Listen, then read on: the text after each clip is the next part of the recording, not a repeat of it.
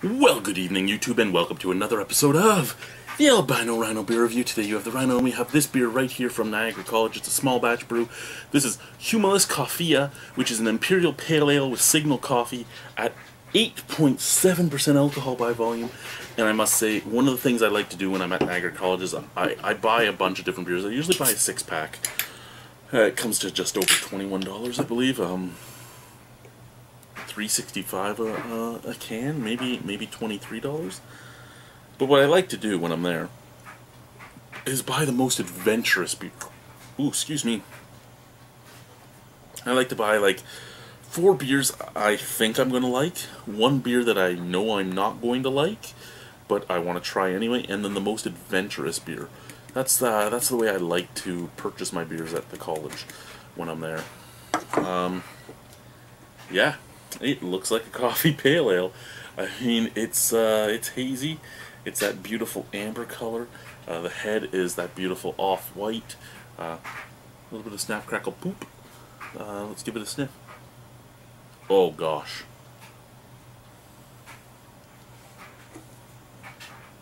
The coffee is so strong on this. I'm not a big coffee drinker, as most of you know.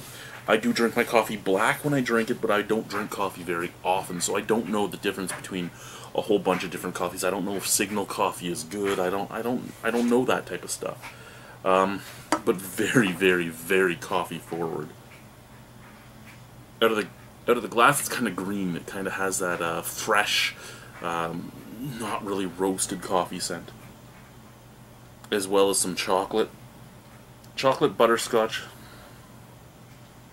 and coffee out of the glass. Out of the can, that coffee, but now you get the roast, and I'm also picking up like a just hop resininess, just that leafy bitterness. Let's try it. Cheers.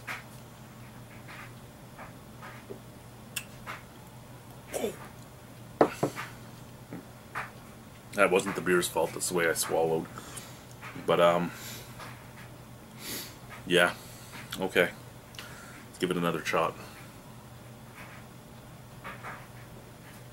There we go. That was better. 8.7% alcohol. Tiny bit of warming in the chest. Not much. So it's hiding the alcohol really well. This could get you drunk. It's a very, very dangerous beer, as Guy would say. Coffee flavors, very strong. Lots of coffee flavors, lots of coffee notes.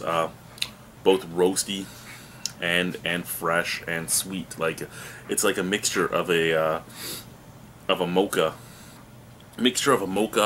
a roasted coffee, and a green, like a dark roast, a mocha, and a green coffee. It's just very fresh, very roasted, and very sweet at the same time. Back end, you get a little bit of the hops, and it's just that resiny bitterness that sits along the back of the tongue.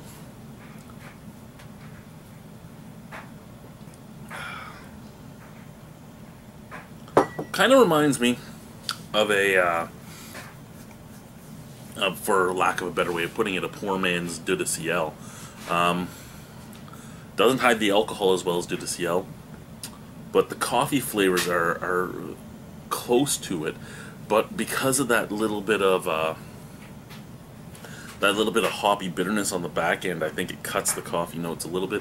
And because for me, I'm picking up more of a sweet coffee note than just the dark roast that Péché Mortel gives out, for me at least, then I think that's why I like this more, because I don't really like Péché Mortel all that much. I think it's a very well-made beer, but it's just not a beer for me. Not a beer for me at all. The barrel-aged version I like a lot more, and this kind of reminds me of the barrel-aged version just because it has that sweetness in it. I really do like this beer. 8.7% alcohol, coffee pale ale. Not the biggest show up of the pale ale side for me, but I mean, I can't even do it. When I make a coffee pale ale, the coffee shines or the pale ale shines. It's hard to get a good balance, but I think it doesn't matter because this is a good beer. I would give this an 8.5 out of 10. I'm not going to chug it. I'm going to drink the rest of it as I play some video games. But thank you guys for watching. Have a wonderful evening.